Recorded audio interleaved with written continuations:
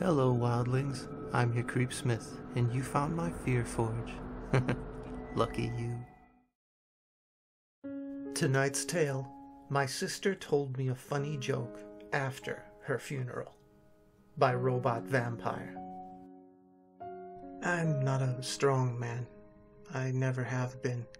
Yet, I remain the only one who didn't have a glassy coat covering my eyes. I stood in line to see my sister one last time, amidst a sea of strangers who regurgitated cliché condolences. I'm sorry for your loss. If you need anything.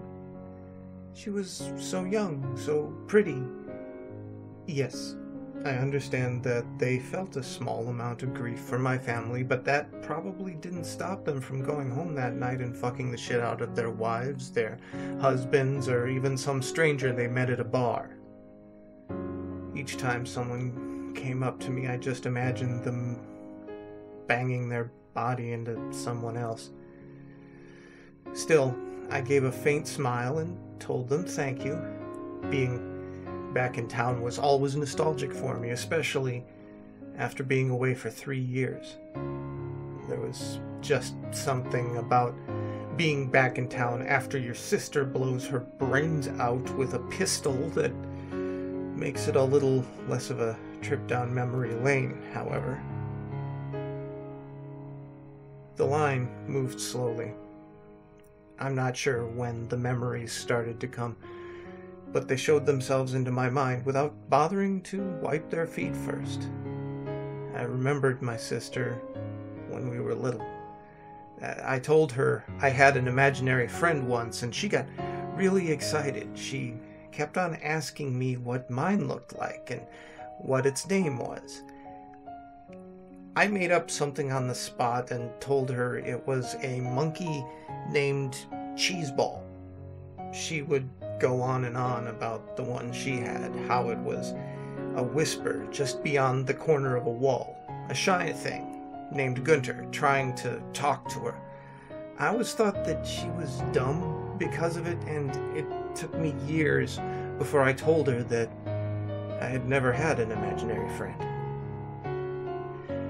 The line lurched forward, a few old people queued behind me. I looked around the room and remembered thinking of how none of our high school friends were here.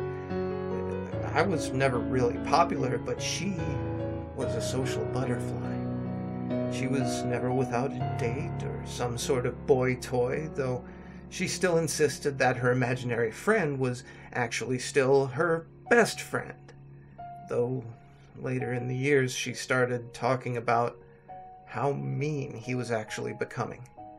How his whispers were harsher and how he never had anything nice to say about anyone. She talked about how he was starting to peek around corners, a dark blur with piercing but hollow eyes.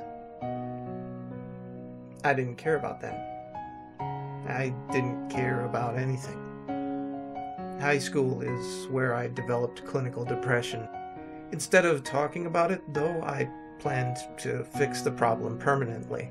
I always thought that I was going to be the one to pop a cap in my dome piece, not my sister. Of course, I couldn't show how I felt in front of my family or my friends. I especially couldn't let my sister see how truly empty I was. How every laugh echoed inside of me and made me worried if people bought the feigned laughter. I had my own secret area up in the attic. I had a lot of stuff stashed away up there. Bottle of Jack Daniels that I'd stolen from a liquor cabinet that belonged to one of my friend's parents. Had a bunch of suicide notes that I had written out. Some were apologetic, others were hateful. I wrote them in case I drank enough liquid courage to actually do the deed. I used to go up there and grab the gun that I had hidden away. One that my sister had found in Dad's study room. She played with it one day, and I took it away from her just before lecturing her on how dangerous guns were and how she should never play with them. I used to hold it to my head and pull the trigger, letting it click against my temple. I remember lusting for a bullet to tear through my skull and let death fill the hollowness inside me. Dad, surprisingly, never asked about the gun before he died of cancer. I don't think Mom had ever known that he even had it. Mom was sitting down at the funeral. She didn't bother to get up even once. I was nearly at the casket, and the closer I got, the more I remembered when my sister and I stopped talking. The last words we exchanged. We were getting ready to go off to college, and she came to me, worried about her stupid imaginary friend. She seemed so worried, and I feel like an asshole for disregarding it. She talked about how he wasn't shy anymore, how he'd be in the same room with her, standing just at the edge of her peripheral vision. I remember being fed up with it, with her, with everything. I told her how stupid she was having an imaginary friend still, how she was probably psychologically fucked up. I told her that Gunter wasn't real.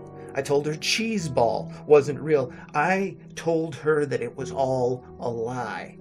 If a human being could shatter into pieces, that would have been the moment that I saw my sister disintegrate. We stopped talking after that. I guess her made-up friend had meant a lot to her. And then I stood over her motionless body. She had a faint smirk on her face. I didn't touch her, didn't kiss her, or say anything to her.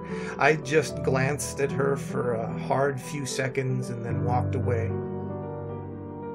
She really was beautiful. I decided that I was done with the funeral and made my trip back home. I needed some of that Jack that I had hidden away in the attic. I was expecting everything to be covered in dust, seeing how I'd been gone at college for 3 years. Instead, everything looked exactly how I'd left it, except there was no more Jack. Of course, I muttered to myself, picking up the empty bottle.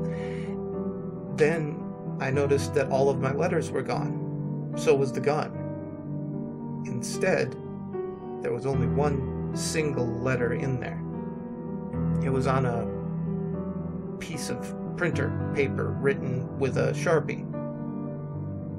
Hey bro, I'm sorry, but if you're reading this, chances are you already went to my funeral and you know what happened. I'm sorry. That's all I can say. I'm sorry. Gunter was getting more and more aggressive, and I couldn't deal with it anymore. I know you told me never to play with guns, but I guess it went in one ear and right out the other. And that was it. That was it. The last thing my sister said to me. I uncapped the bottle of whiskey, not taking my eyes off the paper, and I tried to swallow its contents, even though I knew it was empty. I threw the bottle, and I started laughing. I laughed until the tears cascaded down my face. I laughed until I wasn't sure if I was truly laughing or sobbing. It was all my fault. All my fault. So stay scary, my wildlings. Remember, if you love them, listen to them. Really listen. And make the most of your nights.